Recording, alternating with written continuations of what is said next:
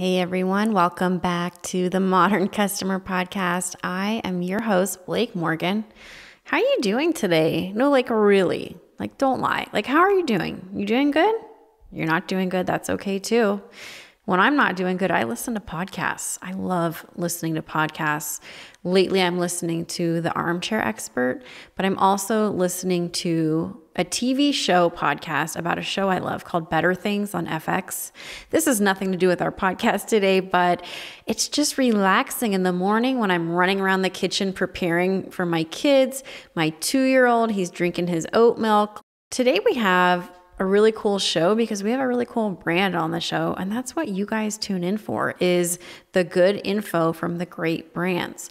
Today we have Jessica Klodnicki on the show. She is the Chief Marketing Officer of Skullcandy. I love the name of that company, Skullcandy. Today we're talking about her customer-focused marketing approach. Skullcandy, if you haven't heard of it, is a lifestyle brand. It's known for delivering off-the-chart sound and high-quality headphones, earbuds, and speakers. It's a youth-driven company.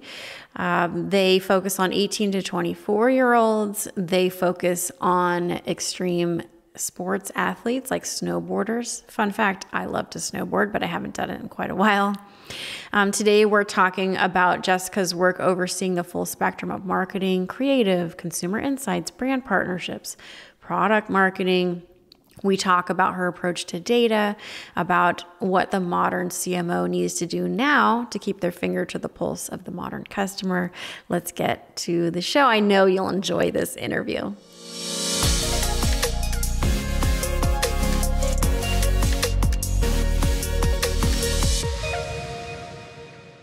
Jessica, welcome to the Modern Customer Podcast. Where are you calling in from today? I'm in Park City, Utah. Oh, amazing. And is it a beautiful spring day in Park City today? You know, it finally is. It snowed up until last week. So we were really happy to have some spring weather this weekend. Oh my gosh. Okay. So for our audience that don't know you, I want to get into your story and just how you came into this amazing role of CMO at Skullcandy. Yeah. So I break up my career into 2 chapters. The first half, I worked on more traditional consumer products and everything from hair products to fancy pens, I like to say. But the second half, second chapter, I was very passionate about sports and outdoors, and moved over into the sporting goods space, where I went to work for Mizuno, which is a Japanese sporting goods brand that spans golf, running, baseball, softball, volleyball, and then went to Bell Helmets, which I'm going to pause. Did I read you went to school in Santa Cruz? Yes, I'm a banana slug. That's why you're wearing yellow. Mm-hmm. So moved to Santa Cruz, California, which I loved, and ran Bell bicycle and motorcycle helmets, along with a couple of other cycling industry brands. But really, the brand was rooted in action sports, which I loved. Went to, as part of the same company, work on Camelback, if you're familiar with the backpacks, hiking, skiing, etc. And then Skullcandy recruited me here to Park City, Utah, to run marketing. And the brand was at a great inflection point. It had gone public back in 2011 and then went private in 2016. So I came in right after the company went private, where we were at an inflection point where it was time to sort of reset the brand for the next chapter. So Skullcandy is such a great name. For our audience and viewers that aren't familiar, can you tell us what it is? Yeah, so the founder, Rick Alden, he was kind of a semi-professional snowboarder, was literally on a chairlift going snowboarding. And this was back, it was a long time ago. It was before all the wonderful technology that we have today. And he was listening to music on his MP3 player, but got a call on his flip phone and had to pull his gloves off, switch in between. And so the first product he invented was called the Switch. And it literally allowed you to plug into both devices and switch between music and calls really easily. But when he went to go source the product, that whole category back then, this was early 2000s, it was all black and gray and silver and not very exciting product. So he decided at that moment to bring his action sports background together with this patent and create a very colorful, both literally and figuratively, a colorful brand that was very different than was what was on the market at the time. And so basically it was like candy for your head, candy for your skull. And ever since then, we've always had that action sports DNA. So if you came and walked through our building today, you wouldn't be able to tell if we were a snowboard brand or a consumer electronics brand. And we pride ourselves on that heritage. I remember when I discovered snowboarding, Jessica, it was amazing, but the music was like such an important piece. And this was back in probably 2007, 2008. I don't remember the headphones I had, but it must have been a little challenging to keep the headphones in while not like killing myself on the mountain. But I mean, the music is a big part of that adrenaline rush when you're going down that hill at a high speed. Like the music just makes your day so much more experiential. Yeah. I mean, that's true. So true for me. By the way, I'm a skier. I tried snowboarding for 17 minutes a couple seasons ago. It did not go well. Not 18 minutes, 17. So it must have been pretty painful. It was 17 minutes of falling on my wrists and my tailbone. Yeah. But totally, I'm a mountain biker predominantly, and for all of our consumers and we call our audience the youthful and adventurous audio consumer, and that is because they're adventurous both in their taste in music, but literally adventurous, and we really believe music can power those types of adventures, and not just across action sports, but we've really, we love skate culture, street culture, art, and in fact, our most recent campaign is called Find Your Frequency, which we just launched in April. And that is truly to help people find their frequency, find, the right soundtrack to whatever it is that they're passionate about. And music has been so important, as well as outdoor sports during COVID when, people are really suffering. They can't congregate with other people indoors. One of the only things they can do is be outside. And then music, of course, is one of the go-to experiences when we're feeling down or we need a pick-me-up. What did you see with your business during COVID as a marketer? Did anything change? Yeah. Well, a couple things. One, I mean, people did need our product during that period. So we were very fortunate to be one of the categories that benefited. So as people were working from home and schooling from home, sharing their home with siblings and parents and spouses, they needed, a little bit of privacy. And so that the category really did thrive. The other side of that, though, right before COVID, we had no idea COVID was coming. But you touched on a little bit, I think, of people's mental health, which leading into 2020, we always, every year when we're looking at what we're going to do for the year, whether that's product or marketing communications, we look at what's going on in the world and what the macro trends are, good, bad, neutral. Always really try to intimately understand what our consumers are going through. And so one of the alarming trends we saw, unfortunately, was alarming levels of mental health issues, especially for young adults. Mm-hmm. And a lot of that was being tied to social media as well. And, we as brands play a big role on social media. And so back in 2020, we launched a campaign called Mood Boost. And this was before we knew COVID was coming. And the whole genesis of it was that we wanted to bring only positivity to our social media feed. So every single month, we launched a very uplifting, beautiful theme where we partnered with graphic artists, and we created this really inspirational, beautiful content, limited edition artwork, and vowed that our social media feed for a year was going to be nothing but positive messages. Mm-hmm. But also with that, we partnered with To Write Love on Our Arms, which is a mental health organization, really neat organization that targets particularly young people, but they have a really interesting flavor because, if you're out there seeking help, a lot of what you'll find is often a little clinical or intimidating. And as a young person trying to find help, there's not a lot of great resources. And so they have positioned themselves around music and action sports and all the things that we love. And we thought they were just an amazing resource that if you were a young person struggling and you came upon To Write Love, it had way more resonance than anything else we'd seen. So in April 2020, crazy timing, we launched Mood Boost. Oh, wow. And we launched these initiatives to support mental health. And it was just, we were glad we could be a resource during that time, because I think that one of the negative trends that happened was those mental health challenges got worse during that time. And we were prepared to point people towards some great resources and at least provide some hope and some uplifting messages at a time that was really, really tough. Jessica, as a CMO, I'm sure you track what other CMOs are doing, what kinds of communication strategies they're leading, how they're changing the way they paint the picture of the product. What kinds of trends are you seeing or paying attention to as a CMO, just with the shifting tides of everything that's been happening in the last few years? Yeah, great question. Yeah, I mean, I constantly, I mean, we're in a fast moving space from a category standpoint in regards to the technology. B, marketing moves so fast nowadays that if you're not constantly scanning and watching what's going on, you can quickly get out of date. And then we as a company, we look at just generally as inspiration, instead of looking at our direct competitors in the consumer electronics space, we genuinely, going back to that action sports DNA, we look at what streetwear brands are doing and sneaker brands are doing. And so that helps us do things a little bit differently, a lot differently than what our direct competitors would do. And so that's one.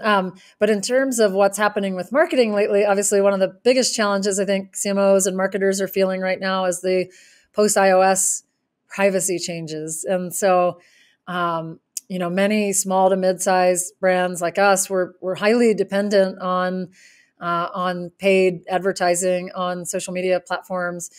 And so we've really had to start to think about diversification, controlling the relationship more closely with our consumer, and really adapting, where we're playing in terms of channels.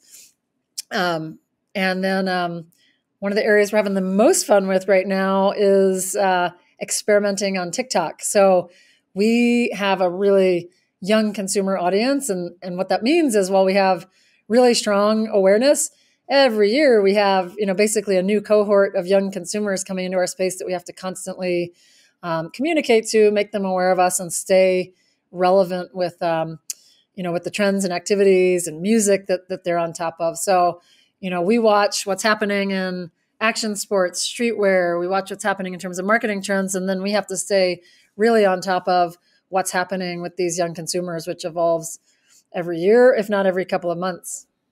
It is evolving so fast. So have you just changed your strategy altogether to become more customer centric and really listen to what's happening with customers like every single day rather than maybe annually or in the past before social and all of this, just more rapidly, like listening to the customer all the time?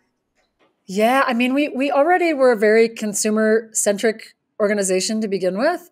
And what's interestingly, I'm not sure I should say this out loud, but I think the way advertising was working for a while, it allowed marketers to get a little bit lazy, in that you would talk to the platforms and they would say, don't worry about your segmentation, let the algorithm do the work. And so in doing that, you sort of released control over to a platform, and you didn't need to know your consumer as well for those channels.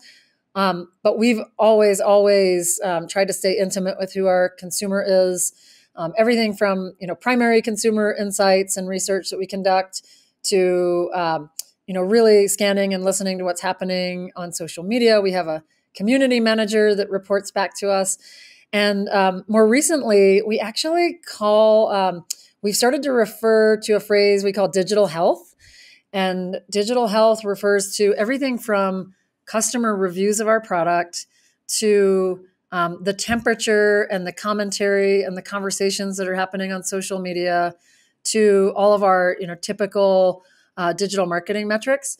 And what we did as a company that was really neat is we brought all these groups together. So this was customer service, social, the R&D team, the sales team, marketing team. We come together once a month in what we call our digital health meeting, and we report out across all of these metrics, and we start to see patterns. So we can see if something's trending or there's a conversation happening on a particular product or a particular theme. Sometimes it might pop up for customer service first. Sometimes it might pop up on social first. And then we're all able to real time adjust, react, If something cool is happening, we can fan the flames. If we detect, questions consumers have on how to operate a product, we're able to hit it and address it really, really quickly. So this digital health meeting has been one of the most brilliant things we've set up. That is a monthly cadence that keeps the whole, or not just the marketing organization, but the whole organization in touch with what's going on. Do you talk about being a customer-centric marketing department to your employees, to your team? Is it part of your DNA, part of your strategy? Yeah, I mean, we are very customer first, consumer first. I heard, I wish I could give credit where credit was due. I heard somebody on a podcast recently that talked about themselves as the chief reminder officer. Oh, And so I feel like that's me sometimes because, there's a couple things in addition to the consumer. We have what we call our brand foundation, which is North Star, mission, vision, values, and our consumer. And almost every time we have any kind of important meeting or discussion, we talk about that first. And it's to the degree that I think if you tapped anybody on the shoulder here, they'd be able to tell you who our primary consumer target is and what those key pillars are for the brand. And we pound on it every time, and we press on it when we, from a product perspective, when we're reviewing new products that are coming through the pipeline, we always go back to before we even start to discuss the design, before we even start to discuss how we're going to market the product, we always, always, always start with who that youthful and adventurous audio consumer is and point back to, are we or are we not serving this person? Are we achieving the mission we set out? Does this live up to the design pillars? We have this gorgeous brand book. I call it the Bible, that everybody kind of lives and breathes by as a filter for how we make decisions. And the consumer is a big piece of that. Mm-hmm. Yeah, absolutely. It sounds like you very much have your finger to the pulse of what's happening with your consumers. Obviously, a big piece of that is customer data. How big is customer data with your everyday CMO marketing approach? Yeah. I mean, we very much balance the qualitative and the quantitative. I'd say our sophistication on the data front is evolving. Like, for example, we're right now interviewing to identify a CDP platform so that we can get better, closer first-party data with our consumer. But we're steeped in data, weekly, monthly cadence, where we look at how everything is performing on the organic social side of things, paid digital side of things. We really train an organization, honestly, that I'd say 4.5 years ago, it was a lot of gut feel and instinct, and it was a wonderful thing. We had a passionate group of people. We have an incredible culture. And so I think we made a lot of decisions by gut feel tied to that action sports DNA. And you'll find a lot of outdoor brands behave that way. And it's good, it's okay, but it's even better if you can tie that with data. And so I think where I'm really proud where we are today is you've got a team that has still retained that passion, culture, DNA, but now we've paired it with data, and we've trained, our entire group, our entire team, including the creative team, who are the farthest right brains in the building, to really look at and read the data and make decisions accordingly. So, I mean, even down to we do a monthly advertising review where we look at how did the creative perform, and we've got our creative director in there taking feedback and taking cues back to the team to be able to refine what we're doing. So we're a really nice balance, I think, of both passion, gut instinct, strong brand culture, paired with good amount of data. We're probably not one of the most sophisticated brands out there, but I think it's the right balance that allows us to stay authentic with our consumer, but also stay smart and strategic with our spend. Mm-hmm, absolutely. A lot of our listeners are customer-centric marketers. That's why they tune into this podcast, because they're interested in not just like hardcore marketing, but let's say contact center, let's say customer experience, and all the aspects of that. I would like to know from your perspective, Jessica, what are some of the things that keep you up at night when you think about the customer experience? Yeah, I mean, we're super omni-channel. We sell to a really broad range of retailers across the world. I think we have 90,000 points of distribution, and that's everywhere from REI for our outdoor enthusiasts to Target to Best Buy, travel retail at an airport, to our own online presence, to Amazon. And so I think constantly trying to navigate and make sure that the customer experience is common across all of these different touch points and maintaining that globally, physical retail displays to digital, keeps me up at night that we're staying consistent across the globe, and not consistent across the globe, online, offline. So wherever our consumer chooses to learn about us or shop, that they're having a good, positive, consistent experience with the brand.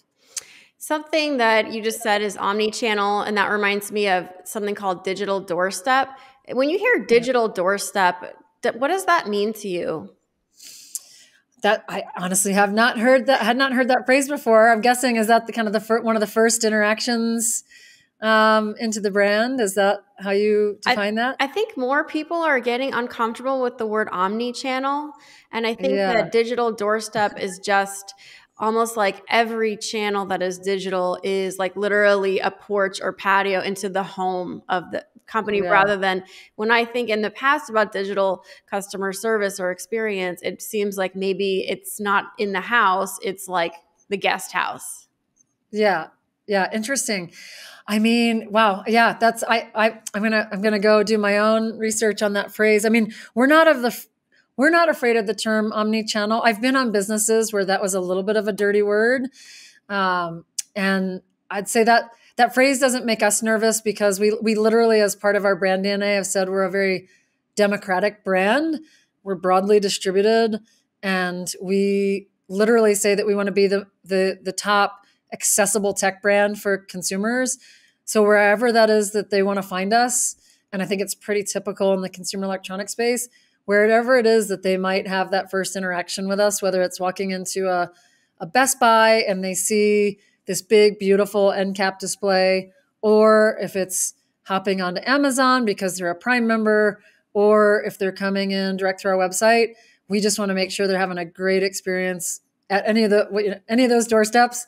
We want it to be a great experience, and we're proud of that accessible distribution, and have managed that quite well with our retail partners, we think. You are definitely paying attention to trends. You talked a lot about social, about listening to customers. If there's one trend that you're interested in looking forward to the future, what would one of those trends be? I mean, something that we've been working a lot on and have made incredible progress, but still there is so much runway, is ESG, and particularly around climate advocacy and sustainability. We're a consumer electronics brand, right? So no easy task. And when going back to our consumer centricity, a few years ago, as we were getting to know our real current consumer targets, one of the things we identified was we weren't really doing anything to give back. We were doing some nice local things, but we weren't really doing anything to give back to the world. And so when we started to speak with our consumers and our employees, we identified sustainability as one of the top issues that our consumers care about. And as you know, and your audience knows, young consumers in particular care more and more and more about the values of a brand. And so it was a big, hairy topic, because we are a consumer electronics brand. And so we actually partnered with Protect Our Winters, which was a climate advocacy organization from the action sports space. So that was our doorway in, and we started financially supporting them, but it cracked the door open for us to start to figure out how to address our own home, so to speak. And it prompted a bunch of really important activities that we've taken on in the space, which is one, we committed to helping eliminate e-waste. We said we're going to eliminate 1 million pounds of e-waste by 2025, and we're halfway there. Shifted to 100% recyclable packaging. We added a carbon neutral checkout on our website. And now kind of the last bastion and the most important is really designing it into our products. But it is, I'd say I'm interested in it because it is a big, complicated topic. It's something that is not just a marketing thing. And if people are looking at it as a marketing thing, that would be a mistake. But it is a pillar that consumers and our young consumers particularly care about. And I think often, CMOs and the lead marketers in an organization are in a position to help champion those conversations. And so I'm very interested personally in seeing how different businesses navigate this. I'm interested in seeing how my industry navigates this. We like to think we're taking the lead here. And it's a very fine line between greenwashing and getting credit for the good work you've done. And we feel like we're doing everything we can. We're continuing to move the needle. We're continuing to get smart, but then fully acknowledging we've got a lot of work to do. But we do want consumers to know about the work that we're doing without presenting it in a greenwashing sort of way. So it's a big topic that I'm super fascinated by because it touches every part of an organization and then ultimately touches, how you communicate that externally. Mm-hmm. Yeah, I think a lot of people are just like you. They're thinking, well, how do we create a product that, the customer might not have it for their entire life. So what is the lifetime of the product? Like what happens when the customer's done with the product? Where does it go? How can we elongate the life of the product? And this is something every consumer electronics company is grappling with. I want to close with a fun rapid fire round to get to know you better on a personal level. You ready to do that? I think so. We'll see. All right, Jessica. You are stuck on an island. You have water, but you can bring one other food and one other drink. What are they? Oh, cheese and wine for sure. That was fast. That was great. I lived in France for 2 years, so it's a must-have. Oh, yes. I loved the camembert cheese, and cheese is dessert. Exactly. Mm-hmm. What is one resource or tool that you used to get through during COVID? Yoga. Mm-hmm. Awesome. Love it. What is your most embarrassing work moment? This is easy because I'm looking at my glass door. My first week on the job, our whole building is this beautiful glass building with glass offices. And twice in my first week, I slammed headfirst into my glass door in front of my CEO and the entire marketing department. So we now have a little sign on my door to stop me from doing that. Yes. Okay. What is the best music or band of all time? Snoop Dogg, for sure. Yeah. For me. All right. If you had $1 billion, what would you do with it first? Oh, gosh. I mean, you can do a lot with $1 billion. I'm probably supposed to say that I would give back to the world, but I also would love to have a vineyard. Oh, yes. And some cheese. And I've heard that the way to make $1 million in the wine business is to start with 2 million. So $1 billion could help with that. Mm-hmm, mm-hmm. And lastly, if you could have lunch with anyone dead or alive, who would it be? Okay, it's going to be Snoop Dogg. I got to stay consistent. I love him. Okay. And I love how he has pivoted over so many years, kept his career relevant, and been such a part of popular culture. And I think his business, he is probably a very different person behind the scenes than he is on stage. And I would love a minute with Snoop Dogg.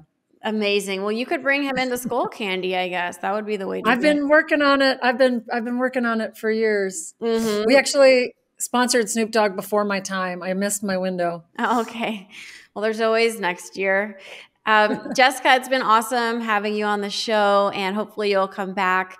All of you have been tuning into The Modern Customer. If you have a moment, please leave a quick iTunes review so more people can find this growing customer experience podcast. Until next time, thanks for tuning in.